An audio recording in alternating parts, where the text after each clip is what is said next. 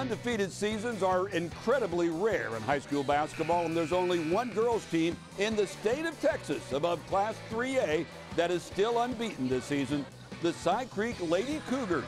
At 27-0, the Lady Cougars are enjoying this special season. It's been very fun.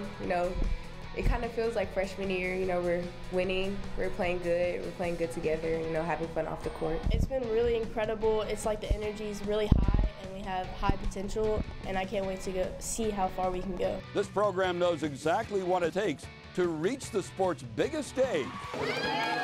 2 years ago, Cy Creek reached the state Final Four in San Antonio, with many of the current players contributing as freshmen and sophomores. Since it was my freshman year, I thought it was like the best thing ever, and it was actually really amazing.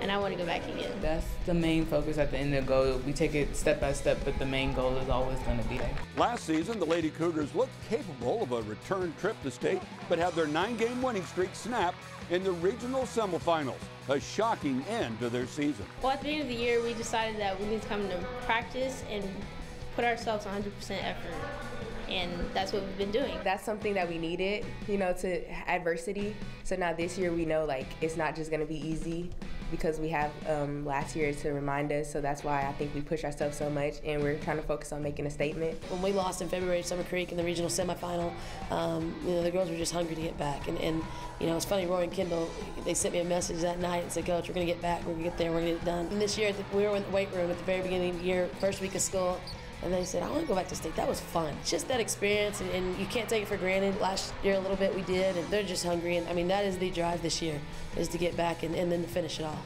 Cy Creek refocused in the offseason and led by a pair of standout junior guards, Rory Haman and Kyndall Hunter, the Lady Cougars look like title contenders in 2020. We actually played against each other in middle school, but we knew that we were going to play with each other, so we actually talked off the court, saying what we need to do for this game and what we need to do for that game. It's really a blessing to be able to have someone, we're the same age, we have the same experiences playing AAU, we've been playing against each other, and now for us to be together, it's hard to stop us. It's been nearly impossible for opponents to stop Hunter, Harmon, and the Lady Cougars, but this team knows it can't let up as it pursues perfection and a state title. Honestly, I believe we work harder than any other team. Coach A, she's really big on being a dog, giving 100% always, no matter what we're doing. From the beginning, it was just take it day by day, be your best that day. And we've really adopted that.